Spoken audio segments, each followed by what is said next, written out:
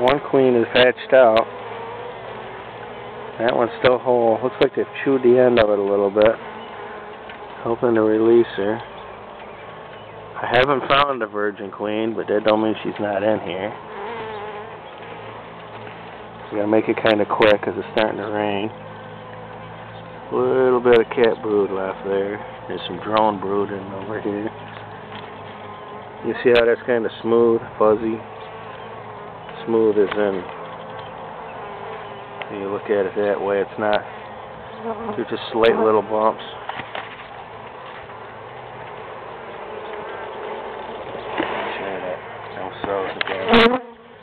They're off a little bit. You can see right in that one. And that one's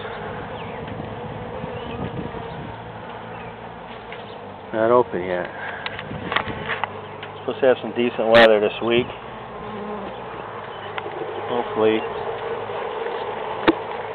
get out and get one made. This, on the other hand, if you can see, is drone brood. Look like little bullets, larger in diameter, humped up more. There's a single one there. That's drone brood. That's how you tell the difference.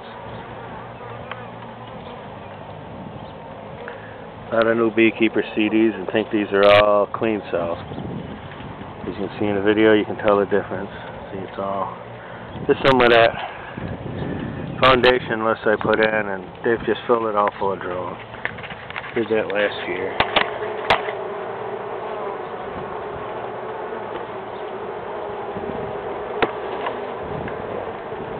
Try to be careful here.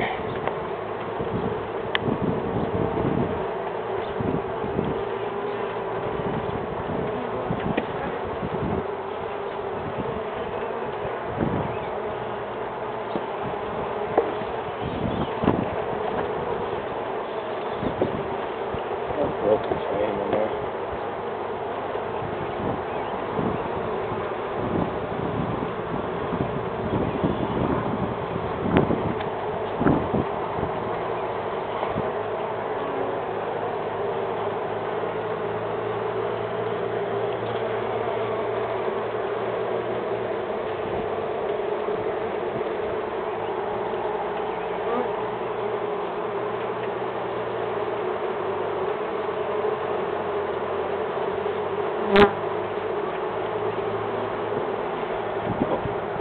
You know, virgin queen yet.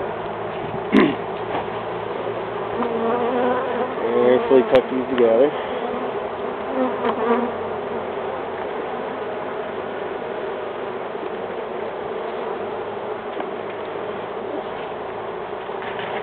Hopefully within a week, one will be mated. We'll get a queen back in this hive. Trying to get a little temperamental. It's starting to sprinkle a little bit, so we're going to close her up. Thanks for watching.